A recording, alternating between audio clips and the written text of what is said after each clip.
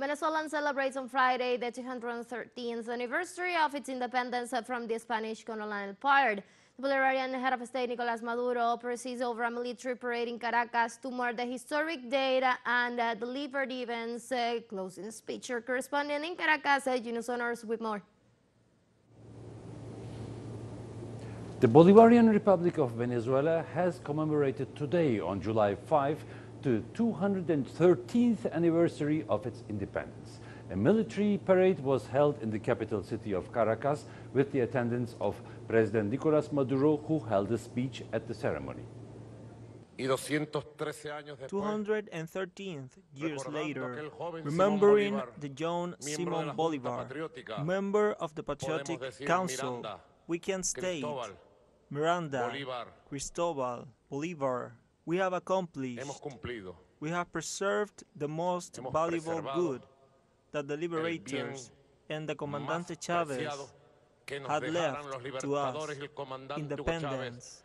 We are a free, sovereign, and independent homeland that is moreover in peace.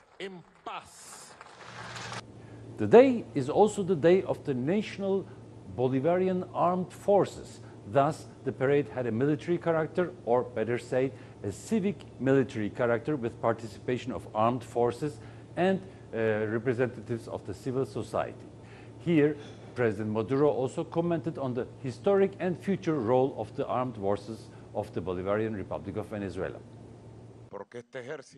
These armed forces of the liberators was born as the most powerful armed forces ever existed and has crushed the imperial, colonialist, and genocidal military that had dominated our America for 300 years.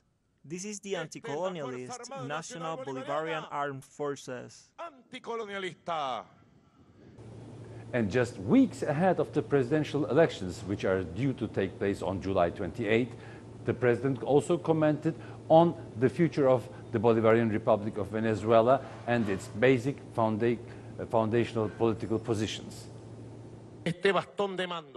This baton of the Commander-in-Chief of the National Bolivarian Armed Forces, which I have carried with patriotism, bravery, defending the truth of our country, will continue to be in good hands in the coming years.